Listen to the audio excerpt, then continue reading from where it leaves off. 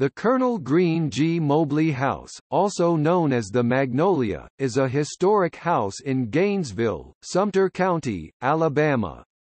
The two-story wood frame house was built for Colonel Green G. Mobley, a native of Fairfield County, South Carolina, and his wife Henrietta, a native of Vermont. The Greek Revival-style structure was completed circa 1845.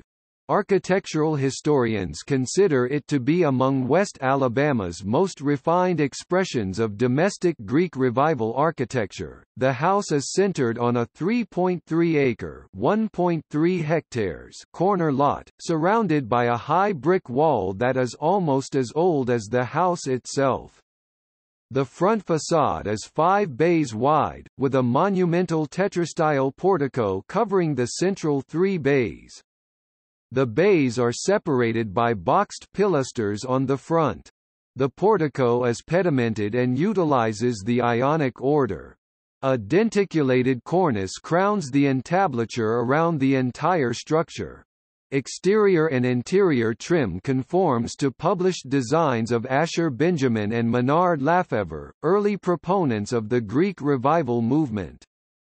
The house was added to the National Register of Historic Places on January 18, 1982.